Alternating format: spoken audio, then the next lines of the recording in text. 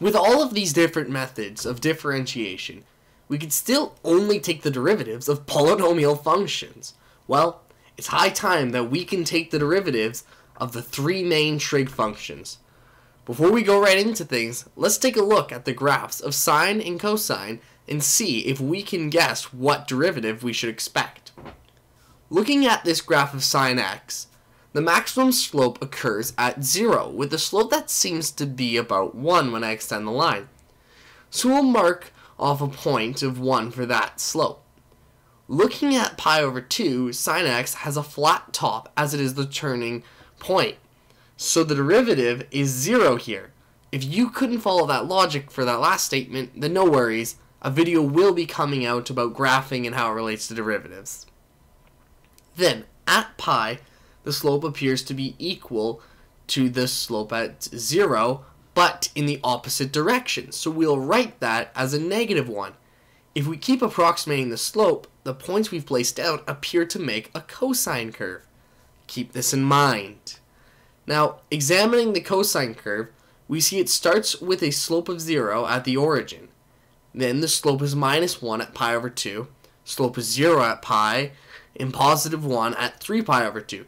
This distinctly looks like a negative sine x curve since it has a value of minus 1 at pi over 2 instead of positive 1.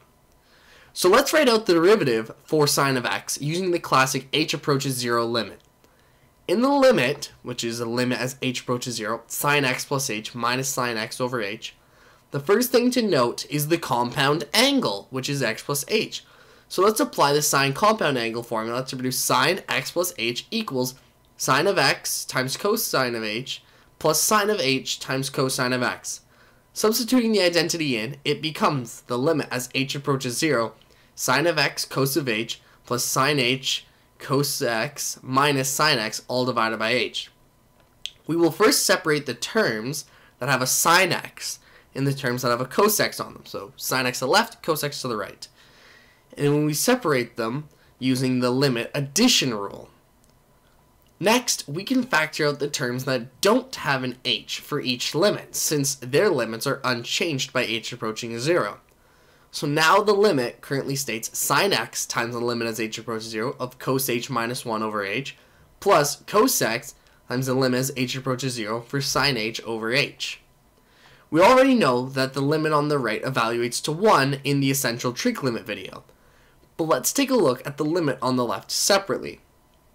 Well, this looks like a scenario that could apply a difference of squares to use Pythagoras' identity. So we will multiply the top and bottom by cos of h plus 1. After doing this, the limit is now the limit as h approaches 0 of cos squared of h minus 1 divided by h times cos of h plus 1. On the top, that evaluates to minus sine squared of h. And then we can separate the limit into 2 using the limit product rule. The limit now becomes the limit as h approaches 0 of sine h over h multiplied by the limit as h approaches 0 of minus sine h over cos h plus 1. The limit on the left will evaluate to 1, as we've seen time and time again, and the limit on the right will evaluate to 0, since negative sine of 0 is 0, and the denominator evaluates to 2, eliminating the 0 divided by 0 scenario. Taking this back to the original problem, if the limit that we looked at separately evaluates to 0, then the only term that remains is the cos of x. Therefore, our suspicions were correct. The derivative of sine x is cos x. Let's examine cos x to see how correct we are there. The first thing we can do is turn cos x into sine pi over 2 minus x, using one of the identities we discussed in the trig series. Taking the derivative of this using the chain rule, the derivative of the inner function is minus 1, and the derivative of the outer function is cos pi over 2 minus x. Using the same identity, cos pi over 2 minus x becomes sine x. So altogether, the derivative of cos x is minus sine x, again confirming our suspicions. Lastly, we have the tangent of x.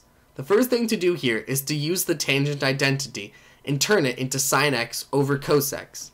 Using the quotient rule, the derivative becomes cos x times cos x minus sine x times minus sine x divided by cos squared of x. Simplifying things, the derivative becomes cos squared x plus sine squared x, all divided by cos squared of x.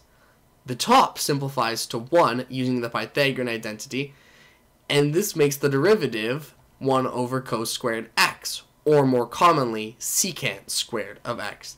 To summarize, the derivative of sine x is cos of x, the derivative of cos of x is minus sine of x, and the derivative of tan of x is secant squared of x. No doubt, if you continue in math or keep watching this channel, that cyclical looking nature going on with the derivatives of sine and cosine will be very important. But if you just need to get through calc, then these derivatives are sure to appear in future example videos. Until then, keep on learning.